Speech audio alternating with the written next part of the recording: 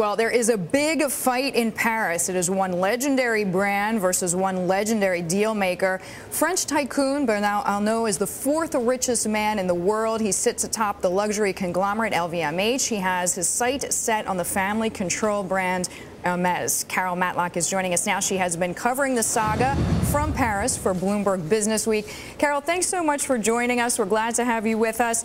You write in this article, this is a great description of Arnault being a wolf in cashmere. What is it about his reputation for getting involved in family-run businesses and tearing them apart?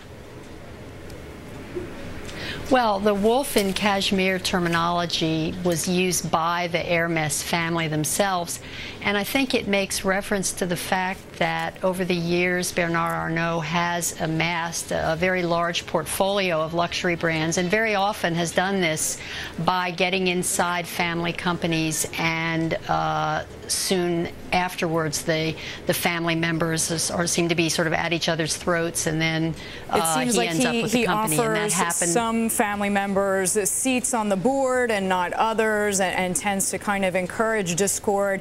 In this way, it seems like Arnault is pretty motivated to control, or at least to not be a passive investor in Hermes. But the way that he got his stake was a little sneaky, right?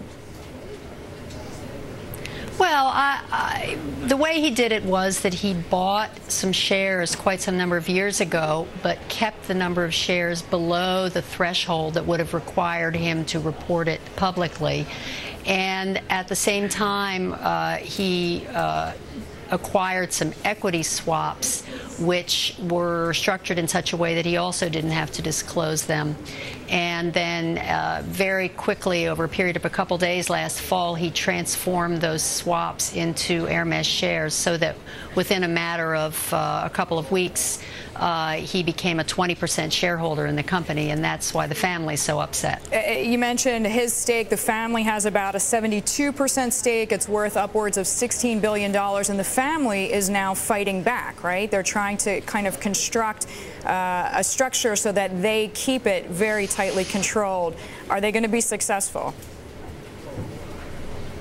Well, that remains to be seen. For the moment, they have very, very tight control. They have locked up 50.2% of the shares in a structure that won't allow any of those shares to be released without a 75% vote of the family. And at the same time, under the way the company is set up under French law, they have absolute control over board seats. So even if somehow Bernard Arnault could amass 49.99%, he couldn't even get a board seat.